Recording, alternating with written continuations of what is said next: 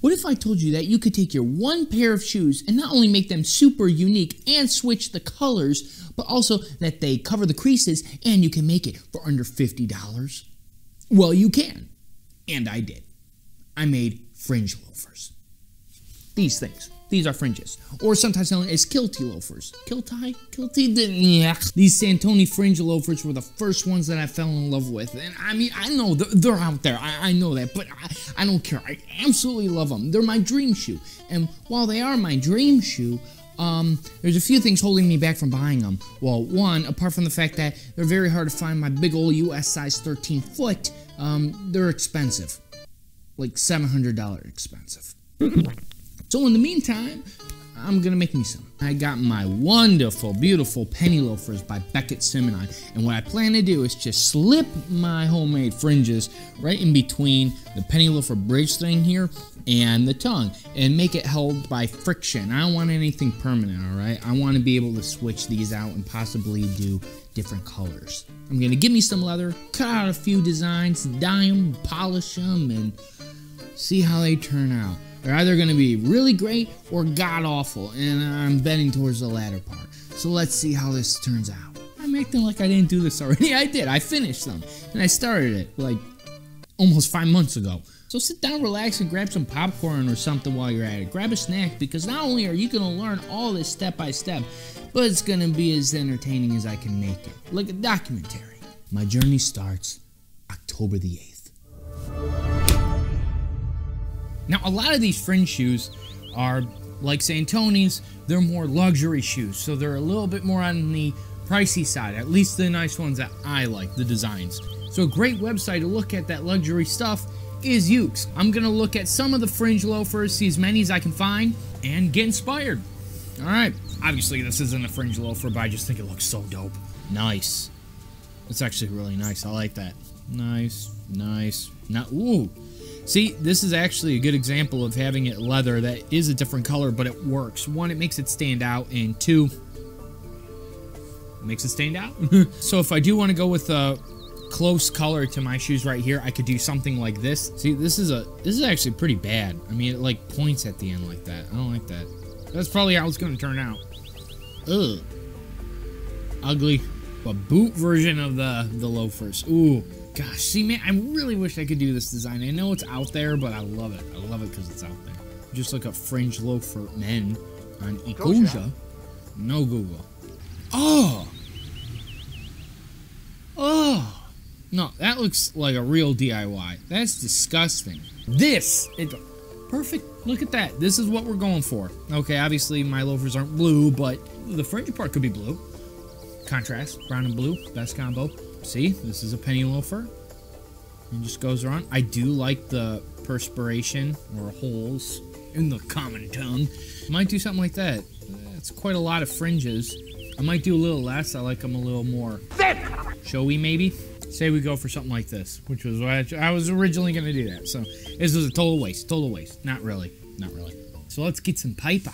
So before anything, we need to make some prototypes first. So we're just going to use our shoes, paper, scissors, and of course, a pencil. You need to mark with a pencil the width of the fringes first, which is determined by the space under the leather band. So it's going to be about as wide as the tongue. It should be snug so it doesn't move around, because if it's too loose, obviously it's going to fall out. But if it's too big and too wide, you're going to cause a lot of stress on the band where it's sewn, and it'll eventually come off, and you definitely don't want that. You don't want to ruin your shoes. So after you're done marking it, fold it in half and cut the fringes to your desired width and length. This is how my first one turned out. They flare a little, so I'm not too sure if I want it like that or not. Oh, make sure you have coffee. Oh, so delicious. Ooh. I made a really bulky one just testing out some ideas, but it took a lot longer than I thought before I was happy with the results. Ooh, spooky. It's spooky day. Halloween. So I came up with 3 different designs for 3 different colors. This is the more tan one. It's a little bigger. There's 7 of these, so it's a little bigger. A lot of math is actually involved to make it the right shape that would fit this and actually make this end up in the middle and they're all even sizes. Oh, that was probably the most difficult part. But anyway, this will be the blue one. Now, I didn't cut them because for this one, I'm not gonna cut the leather at first all the way. I think I'm just gonna leave it mostly cut. And then the green one is interesting because I left almost like a lot of those double buckle ones. I'll see how it goes. I'm not too sure about the green one, but we'll see. And so, why it took me so long is because I had to find and learn all this stuff and order some stuff. Alright, enough jibber jabber, enough talking. Let's just get to work. So to get started, you're definitely going to need a cutting board unless you want to destroy your table, and your blade, and of course, your leather. This is 6 to 8 ounce vegetable tan leather that I got at my local Hobby Lobby store. That runs around $35, but they had a ton of coupons and I was able to get it at 50% off. It feels quite thick, but it ended up being the perfect thickness. For my dyes, I have tan, dark brown, and royal blue from Phoebing, so you can pick these up anywhere. And for my green, I have Angelus. Angelus? I don't know. It's meant for shoes, though. I was going to pick up some royal blue, but then realized we had actually turquoise lying around. But I already used the royal blue for my suede shoes, so that didn't bother me. But what was unfortunate is that I bought the dark brown specifically for this project without knowing that we already had it lying around. Really? Yeah, be careful with dye, guys. Ugh. Come on, man, it's gonna take forever to get off my skin. And that is why you wear gloves, guys. Please wear gloves. You'll thank me.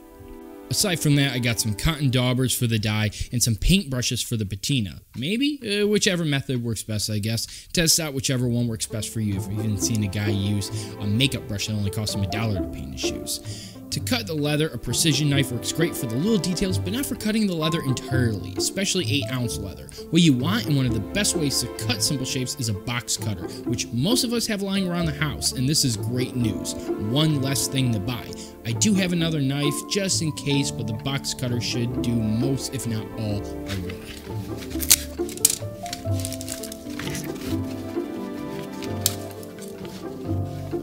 I cut out a test piece just to try different methods of cutting and dyeing, and that dark brown is actually the tan, which is not good news for me, so I can't use the dauber for that. I was also practicing with precise cuts with little pieces, and I just decided, you know, I'm going to quickly make one. I didn't really measure much, and I used the dark dye, and you know, I decided I'm going to make two and give these to my nephew when he turns 2 years old, huh? Stick him in his little loafers. What a little stud he'll be.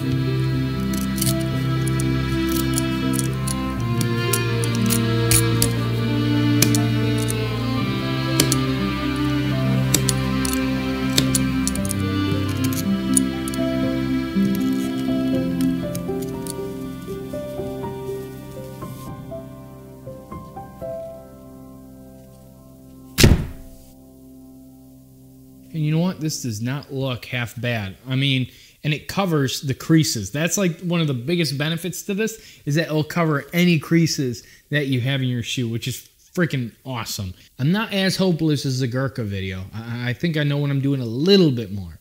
Maybe. Actually, no, I've never worked with leather in my life, so actually, I don't know. I have no idea what I'm doing. Yep, just like the Gurkha video. I have no idea. Hopefully it'll turn out better. Let's cut the rest. Can you believe that this is just the natural lighting in this workroom and it looks this cool?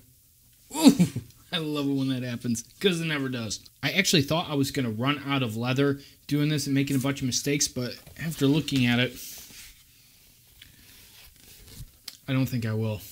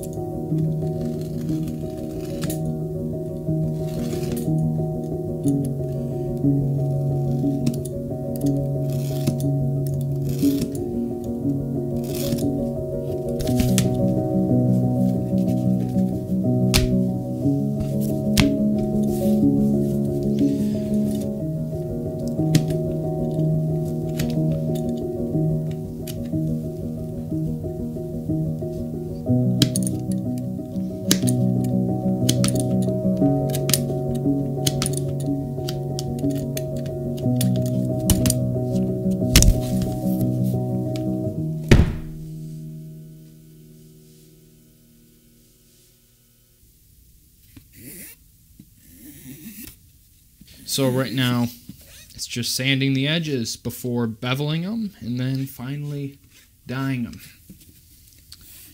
I don't have the right tools at all for the edges, but, you know, I never did leather work before, so we're just gonna kind of wing it, all right?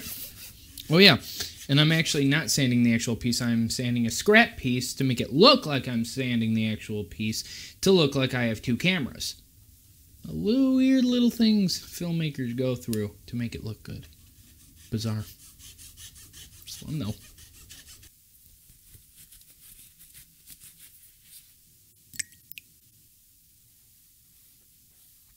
Now you want to bevel your edges of your leather because it might start to fray or it just won't look as nice. So, unfortunately, I don't have beveling tools. Generally, you use this like little wooden rod thing and you apply friction to it. But another way of doing it is just applying a little bit of water to the edge with your finger and just getting a cloth and rubbing real fast, just applying friction. And you will get that almost glossy edge to it the more you do it. It's really weird. I had no idea that would happen, but it does.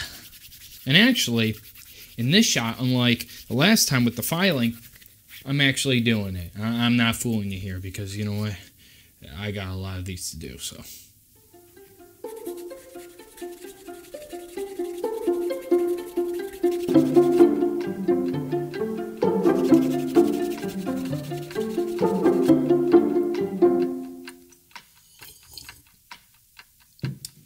Oh, yeah.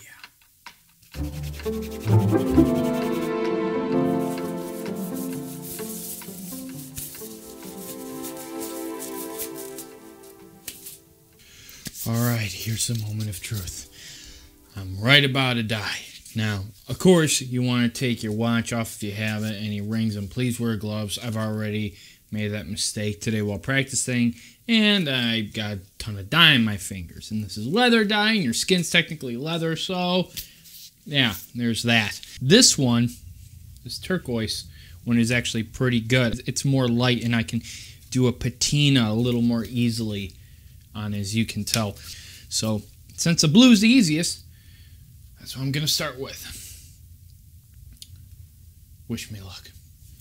I started with the back using a sponge, and that didn't work very well at all, so I just ended up using the cotton daubers, which worked fantastic. They soak up so much dye, and I only needed to dip it in once per fringe. No need to be too picky about the back. It's not a very nice finish on the leather, and you're not going to see it, but in case you do, you want it dyed. I made one quick pass through the top, making sure it's as even as possible. It really soaks it in, but it'll darken eventually. So what I did is I just went around the edges, and I keep going around and around to develop a patina so it's darker on the edges and lighter in the middle. And to make it gradual, you don't need to be perfect, and you want to go kind of inside. I do another pass, go around a bunch of times, like 10 times, and then a few more passes throughout the whole thing. But mainly, I'm just going around the edges. I love a patina and gradients in the color of a leather, so alcohol-based dyes I found work the best for that. Oil-based, I feel it's going to be more even and flat, and if you wanted a flat base, you just dip the whole leather in oil dye and bring it out, and it'll be nice and even. This is the best method for using a patina, I found personally. So more edging. That's what she said. And then when I feel like I'm good, I'm done. It didn't turn out half bad, actually. So on to the next one, and after this, we're gonna go for the green. Besides the Kelly green being much more vibrant than I would have hoped, the strokes are extremely defined, much more than I thought for an alcohol-based dye. And I was not expecting this. So any little mistake really showed up, and I made quite a lot. This didn't happen to me on the practice piece that I had, so it came as quite of a shock, and I was not happy with what was going on. Alright. I tried to correct my mistakes to no avail, and it only seemed to get worse and worse and worse. Stupid dye. But at least it was just the green. What I was really worried about was the tan. The final part, final countdown, man. And to actually get the right color that's light, I'm going to use this. It's just paper towel because it soaks in most of it so it won't get so dark. It turned out pretty good here, so we'll see how it goes. Wish me luck. Actually, you know what? No, because I'm already going to be done by the time you see this, and wishing me luck doesn't do anything for me. There we go. Okay.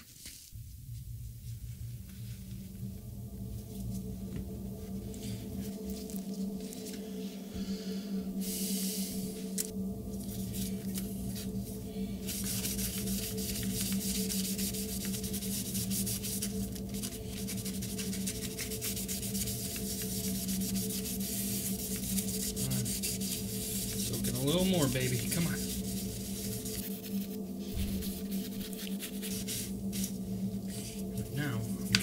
Do this now.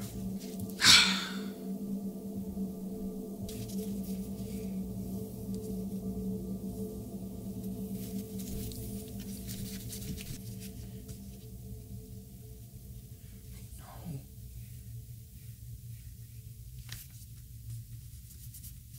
Oh gosh. Oh, look at that spot. Oh.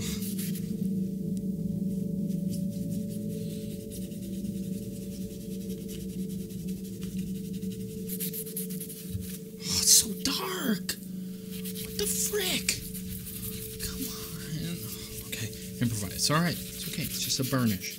Makes it look more handmade. Obviously.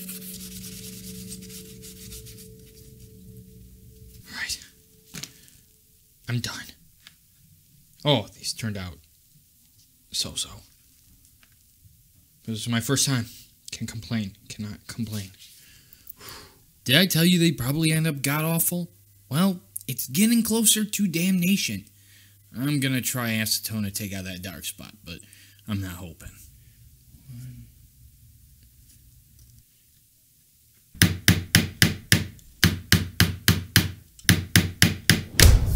We're done. Almost. These turned out a little better than I thought, even the green ones. The blue ones turned out better than I thought. This one is kind of crap though. I mean, the holes are uneven. It's got a split down the middle, and it's a lot weaker, and it has water stains. And the water stains actually came from me dyeing the leather when there was water stains already on them. The water didn't fully dry. If I would have let it fully dry, you wouldn't have these permanent stains, but that's all right. You gotta do what you gotta do. And then the tan ones. Yeah, the acetone, it didn't totally work, but whatever, it's totally fine. I don't care. And the reason we're not totally done yet is because we need to polish these. I'm not going to add these as prices because you should already have a shoe shining kit with you if you have dress shoes or leather shoes at all. If you don't have any, then you should get them right away. So just like when you're shining your shoes, we are going to use Saphir Renovateur. This is a conditioner. Now this actually does darken the leather color quite a bit, but to be honest, that's kind of what I want, especially with these tan ones, all right? Then you're gonna need some shoe cream, and I'm using Saphir Medal d'Or, the tan, which is actually what I use on my loafers, but we're only gonna use that on the tan ones to kind of give it a nice richer color. And for the rest, we're gonna use the neutral color. And then we're gonna use waxes because these don't crease, so we don't have to worry about them cracking if we shine them too much.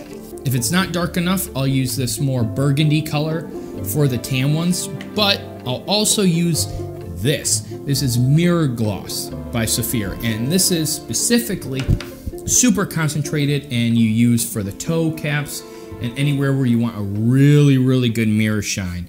And this is a neutral. And then of course, you're gonna need a horsehair brush to buff all this out. All right guys, we're almost done. Let's get to polishing.